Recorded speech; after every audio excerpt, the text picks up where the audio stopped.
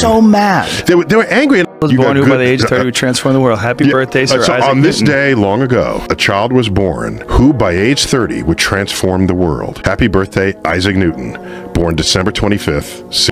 I have rarely seen you attacked, but I did see you attacked when you were celebrating Sir Isaac Newton's birthday. Oh!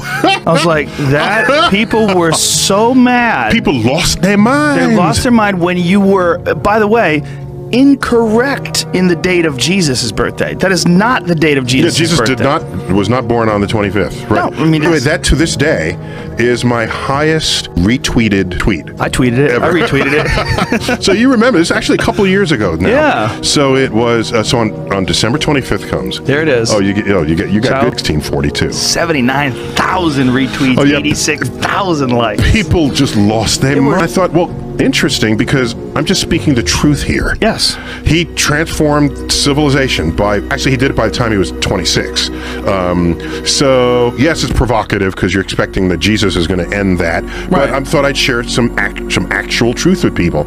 And so some people celebrated it, deeply religious people. One had a headline saying, Neil deGrasse Tyson is trolling Christians on Christmas Day. Well, and yes. I said, Newton at least has the benefit of actually having been born that day.